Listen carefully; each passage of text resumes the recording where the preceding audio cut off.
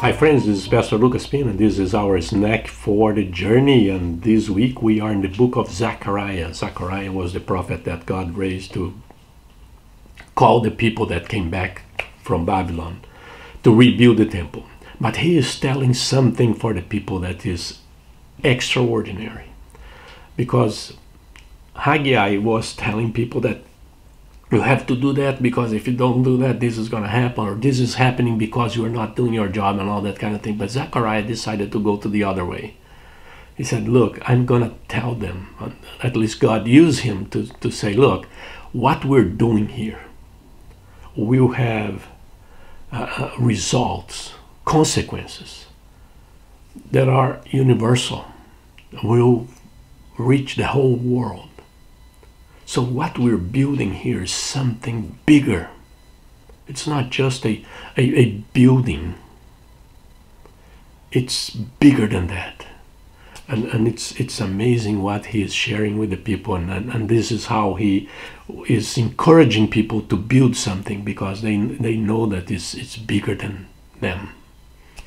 And before I share the verse for today, I'd like to encourage you to subscribe to our channel and to share this video with your friends and families and help us to bless other people. Verse for today, chapter 9, verse 10. Chapter 9, verse 10. Look what he says. I will take away the chariots from Ephraim and the war horses from Jerusalem, and the battle bow will be broken. He will proclaim peace to the nations. His rule will extend from sea to sea and from the river to the ends of the earth. If you read the verse 9, it's a prophecy about Jesus. So here he's talking about the Messiah, the King of Zion. He's talking here about the Messiah, and he said, look, the Messiah is coming. We're building this thing.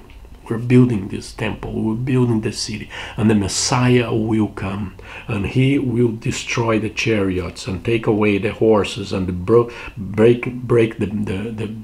the bows, the bow with a battle. He will proclaim peace to the nations, and his rule will extend from sea to sea, from river to river, all over the earth. And we're seeing that, right? I mentioned this yesterday. In our last video, we're seeing that Jesus came to proclaim peace. Not only peace between nations, but peace between people and God. Jesus is the one that makes that peace. And that peace is available now. Zechariah is telling the people, say, look, it's not just for the people of Israel. His ruling, his kingdom is not just our kingdom. His kingdom will stretch for the whole world. Everybody will be involved in this. He will reach every corner of the world. That is the kingdom of God. And Jesus came to establish that kingdom. He is that king. He is the king of the world, and it's very important for us to understand. And we are his subjects. And we serve him. And we are in the process of conquering the world for him.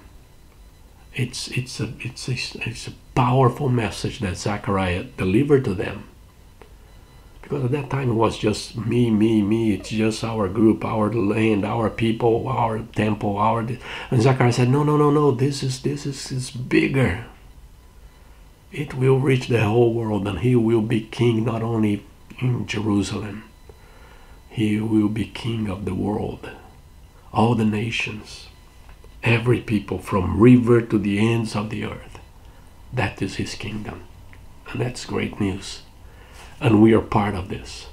We are involved in this project. We are involved in this project.